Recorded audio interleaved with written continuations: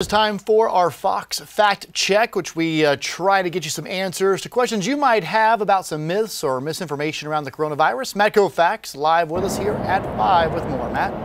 Yeah, Cody, every day we try and delve into a different topic to dispel some rumors for the viewers at home.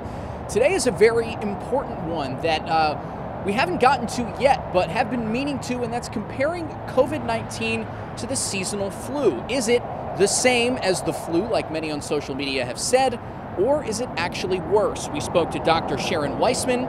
She's with Prisma Health and USC's School of Medicine as an infectious disease expert for the facts. She says that while about 80% of the people who get COVID don't need any hospital treatment at all, for those who do get the virus badly, it's much worse than the regular flu. Experts say we are now also seeing more cases overall of COVID-19 than the flu as well.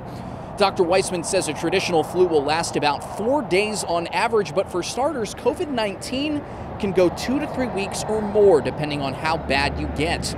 Also, while everyone who gets the traditional flu will infect about one other person on average, those who get COVID-19 infect an average of about 2.5 people, which means it's a lot more contagious.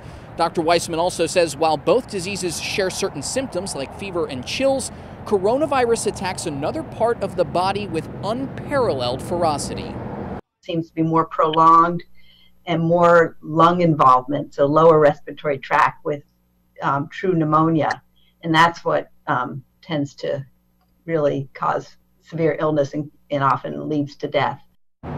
In addition to those very, very potent respiratory problems, she also points out that with what we know now, COVID-19 has a mortality rate of about 2%. The flu, only about half that at 1%, meaning this virus also kills people much faster and in greater numbers. Plain and simple, it's more potent.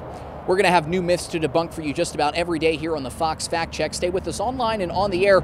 The latest also in our Fox Carolina News app. Tonight, we're going to talk about something that's related to this, flu and pneumonia vaccines. Do they do anything to help against COVID-19? And is there a vaccine for COVID out there?